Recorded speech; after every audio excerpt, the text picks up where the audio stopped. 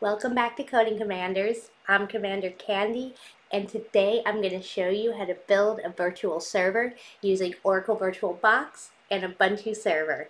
Step 1. Create a brand new virtual image. To download Oracle VirtualBox, go to Google and type download Oracle VirtualBox. Or you can check out the video description where I do have a link to this download page. We're going to start off, we're going to click on New to create our new image. We're going to name our image. I'm going to name mine My Lamp Server. Name your server something descriptive about what you plan on putting on it. For type, we're going to select Linux, and for version, we will select Ubuntu 64-bit. Then click Next. Basically, I'm just going to click through the settings, selecting whatever is already recommended to me.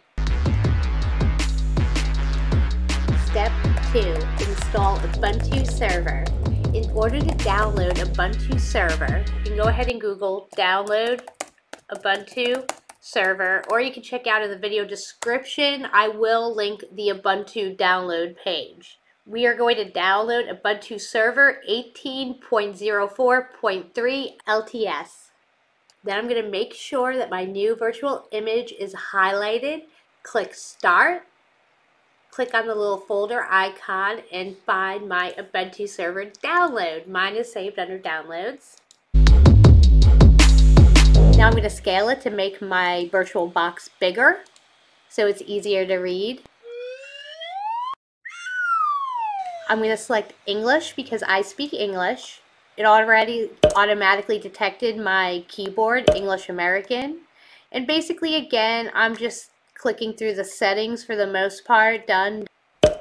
Done. Use entire disk. Done. Done. Yes, I'm sure I would like to continue. For my name, I'm going to put Commander Candy.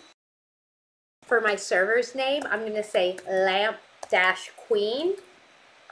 Pick a user. I'm going to make my username Commander. And then I'm going to select a password, repeat it to confirm my password. I'm going to go ahead and let it install OpenSSH for me. I don't like to install pre-built environments. I find that it's a lot less trouble if you just build your own environment. Then when something goes wrong, you know what individual piece of software you have the problem with. Done. Now we just wait for it to install.